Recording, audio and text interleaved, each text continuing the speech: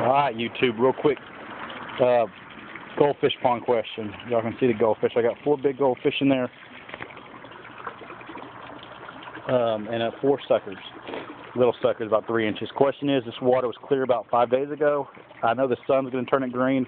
We had somebody say that if we put white rocks on the bottom and on the tier, that's where that white shadow is, white rocks, that it would help. Question is, that's not helping. Any ideas? How do we keep this thing looking clear and not like it's a out in the woods pond? What do we do? Alright, can't wait to hear your feedback. Real pretty goldfish. It was clear. I'd show them to you. They're all about 10 to 12 inches long, but if I can clear it up, I'll show them to you. Thanks for all your help. Somebody else, my wife, wondered if we had too many fish in there. We have 4 8 to 10 inch goldfish and 4 suckers. Is that too much for this pond? Size of the pond compared to my shoe, it's a pretty good sized pond. It's 2.5 feet deep in the middle.